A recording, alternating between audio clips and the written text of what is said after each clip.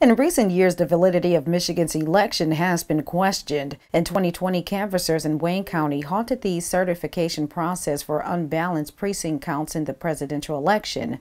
The Trump campaign also sued the state, alleging Republican poll watchers were denied access.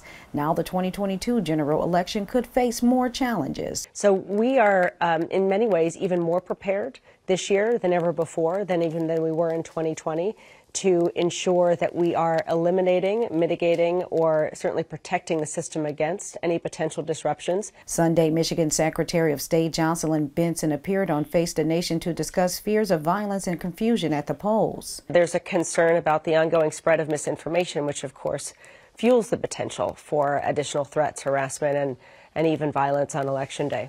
Benson says plans are in place to mitigate disruptions. Election officials on both sides of the aisle are working night and day to ensure we're collaborating with law enforcement and every other potential partner to protect the sanctity of the polling place and protect the integrity of our democracy.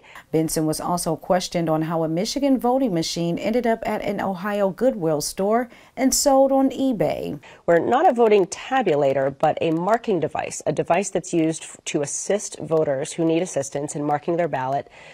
Perhaps may have been inadvertently dropped off at Goodwill, maybe even discarded as something that wasn't clear what it was. We're still finding out those facts, but it's important to note that that's happening in this era of misinformation where people are quick to seize on the potential for machines to be somehow insecure. Benson says it's illegal for anyone in Michigan or across state lines to possess unauthorized election equipment. The Secretary of State also stated any machine that is compromised is immediately decommissioned and only secure machines will be in place on Election Day. Reporting in Southfield, Chris Walker, Detroit Now News at 10.